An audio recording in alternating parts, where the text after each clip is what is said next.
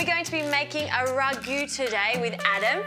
Adam, usually when we do a ragu for our pasta, it takes, you know, a few hours, but not today? No, not today, Just. This one here is a 20-minute ragu sauce. Quick, full of flavour, and with a little bit of zing and power chilli. Oh, I like the sound of that. A little bit of chilli. Great. So, onions to start with, yes. Yeah. Yes. Got a little bit of frying off to do, so get that pan on, and I'll give you some olive oil 1 sec. Thank you. So how much olive oil would you like for this? Good splash. So we're probably about 3 tablespoons. Okay. Don't be shy. We're going to be adding pancetta as well. So the fat, obviously, coming out of the pancetta will give us a bit more oil and flavour. Yep. In with the onion, Just, please. Okay. And I'm going to do something a little bit different, you know. Always add the herbs last. Yes. This is something my nonna used to do with her ragu, you know. So I've just taken little tips here. I'm going to chop up the basil. We're cooking it off from the start. Okay, very unusual. Sometimes you say not to do this, but if Nonna does it, must be right. It's all those little memories I get as a kid, you know, remembering, oh, you know, she used to do this. Yep. And chopping up basil too, you're probably cringing about now, but don't worry, it's okay. I trust you. In it goes.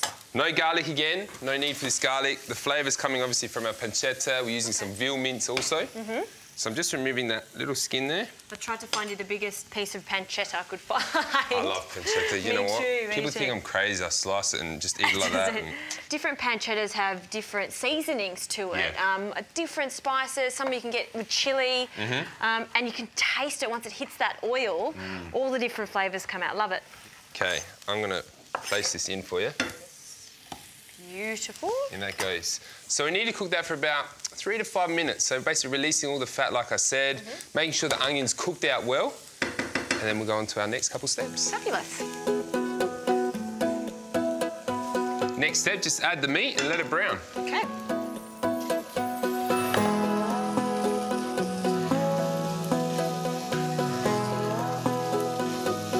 Now add the wine and reduce it by half.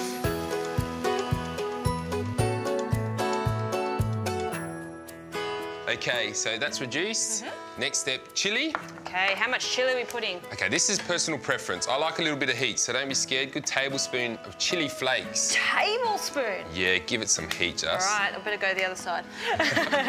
Tablespoon, in it goes. Good. There we go. Lovely. Now some lemon zest. Okay, lemon zest, interesting. With the ragu, yeah. So basically, my mum's from Naples, so Sorrento's close by, which is well known for limoncello and all the beautiful lemons. That's right. And I found when I was over there, they add a little bit of lemon zest just to help counteract the heat from the chili. How much? About Stop. half? Perfect. Done. Okay. In with the passata.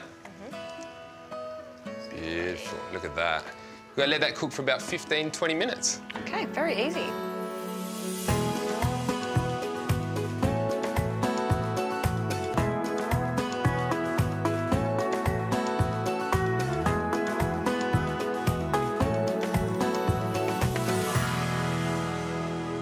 So the pasta looks cooked there, Just. Straight from the pot into the pan, okay? And look at that beautiful rigatoni, nice, big. I love rigatoni because it's got those big holes. A lot of the sauce will go in there. Very good. And traditionally, meat sauces, so you still got your, obviously, ragus, use rigatoni, penne, and sometimes cassarecce. Ah, there you go. So not usually with spaghetti with something like this. No, not always, no. Exactly right. We've got a big serving bowl here, so this is one you take to the table, you know, family is sitting around. I'll pass that to you. Oh, you want me to get all nice and messy, don't you? Yeah. All right, no problems. I'll flick that a couple times. Oh, yum. What a rich sauce. You can just tell as soon as it touches that pasta, deep, rich colour. And I can smell the hint of lemon zest in there. I can too, it's delicious. All right, so let's get this into there. Look at that. Sauce just coating the pasta, as it should.